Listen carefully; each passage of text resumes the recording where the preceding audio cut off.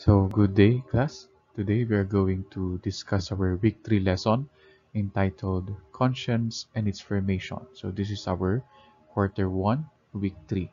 So, before we begin our lesson, let us first pray the opening prayer. In the name of the Father, the Son, and the Holy Spirit. Amen. I praise you, Lord, for creating me in your divine image. Thank you for giving me a free will to know you and love you. Open my heart to your teachings and help me to form my conscience according to your will. Please strengthen me with the virtues of faith, hope, and love, and especially prudence. Grant me your loving guidance each day, and send me the graces to always do your will, even to the most difficult times. Amen. In the name of the Father, and of the Son, and of the Holy Spirit. Amen. So, my dear students, what is conscience? And how do we say that we have a conscience? And why do we need to form our conscience? So here, the meaning of conscience, it is not something we create by ourselves, okay? Or merely what was taught to us by our family or our society. Okay? And rather, this law is a force within us. Ito daw yung conscience. So sabi dito, conscience is at work when we decide what is morally good or morally evil. Okay, so this is from the church document, which is the Gaudium et Spes. So sabi dito, when we act bad, no, we feel guilty. And if we act good, we feel good. So conscience somehow directs us on what to do. Okay, so through our conscience, we meet God who calls us as we make a loving response. So it is our way of judging the good or evil of a concrete thought, word, or deed. So as true images of God, we need to obey our conscience. For in obeying our conscience, we become good. We become the persons we are called to be by God. Okay? So we have to remember that because of our conscience, we are able to distinguish between what is good and what is bad. No? Just like my example kanina. Kapag may ginagawa tayong mabuti, no? We are proud of it. We are happy. At saka kapag may ginagawa tayong masama, no? We are somewhat scared siguro, no? And we feel guilty. So itong mga nararamdaman natin ito, this is like our guiding force. It is a force within us. So sasabihin natin, siguro ito na nga yung ating konsyensya. So now let us go to the levels of conscience and let us discuss each one of them. Okay. So first one is fear conscience. So a person acts only to escape punishment, to be praised or accepted by authority. So in this kind of conscience, it is developed when we are young. Dito kumbaga nagmumula ang ating sa psychology, ito yung sinasabing positive reinforcement tsaka negative reinforcement, no? Sa negative reinforcement kasi kapag may nagagawa tayong mali, no? Kapag aalalahanin natin yung mga kalokohan natin, for example, ng mga bata tayo, no? Kapag siguro naging makulit tayo, no? Ano ang kahahantungan natin? We get punished. We get scolded. Therefore, we won't be doing them again. Pero kapag may mga magaganda naman tayong ginagawa, tayo ay pinupuri. No? We receive rewards from our parents, no, or our guardians, no? And that is for the positive reinforcement naman. Okay? So that's for the fear conscience. If we do good, we are rewarded. If we do bad, we are punished. Therefore, doon tayo bumabase ng ating mga gagawin sa buhay, no? So, fear conscience. Next one, moral or ethical conscience. Here, a person acts on the basis of his values. So, in this kind of conscience, we can relate those people who are really uh, principled, no? So, they are mature in terms of moral education. Maganda ang kanilang pagpapalaki, no? So, no matter how strong will you tempt this kind of people, no? Kahit paulit-ulit pa silang uh, natitempt to do bad acts, no?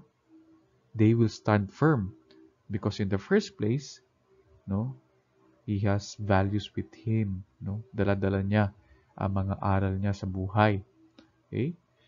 So that's for the moral and ethical conscience. The next one is the Christian religious conscience. So the Christian faith illumines, clarifies, and deepens what we know is truly worth of being a person. So in this level, it refers to the teachings of the church regarding our conscience. We know that the church is also a school for us to know what our moral standards. In the church, we seek the truth kung ano nga ba ang tama at saka mali. So now, for the formation of conscience. Okay, so we read this slide. So our conscience is formed gradually through the natural educational agents of our daily upbringing. So our school training, in your case, St. Paul College of Ilocosur, the parish catechesis, depende kung ano yung program ng parishes ninyo. Do you go to Sunday school, for example? And the influence of friends and social contact. Okay? So, sa ating pakikisalamuha, sa ating mga kaibigan, at saka kung kahit sino man, no? We learn from them and we also form our conscience from them. Okay? So, it is formed gradually in faith and through personal and ecclesial life. Ecclesial prayer life. This is from CFC. Okay? So, what then are the ways in order for us to form our conscience according to the Catholic teaching? So, we read, so by attending to the Word of God and the teachings of the Church, and by responsiveness to the indwelling Holy Spirit, and by critical reflection on our concrete moral choices and experiences of our daily life. So, this means that we should use our rationality, no? Gamitin natin ang ating utak. Mag-isip din tayo. They say that when we grow up in age, we also grow in experience. So we should learn the lessons of the past in order for us to decide well of our future actions. So the early stage of conscience is formed, which is due to the internalization of parental and social rules and ideals. So this line means that we are formed by our parents or kung sino man ang nagpalaki sa atin. No? Diyan nagmumula ang ating mga aral sa buhay. They are our roots of our moral formation. So who we are now also depends upon the upbringing our guardians or our parents offered us. Okay? Number two, as the child grows older and progresses towards adulthood, emphasis has shifted from imitation and parental and social control to a personal responsibility. So here, we become responsible as we grow in age. Hindi na tayo umaasa na lang sa pag-guide ng ating mga magulang, kundi we have acquired all the lessons from them and even the values. Hence, we become autonomous or we become free beings who know uh, what is right and wrong. And I hope that this is true, no? So how about you? Do you think you can already decide for yourself? No? Alam nyo na ba kung ano ang tama at saka kung ano ang mali? No? Hihintayin nyo pa ba ang guidance ng mga nakakatanda?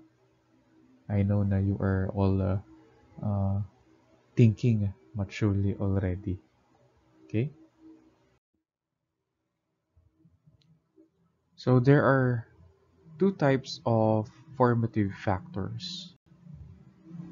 So first one, heart factors.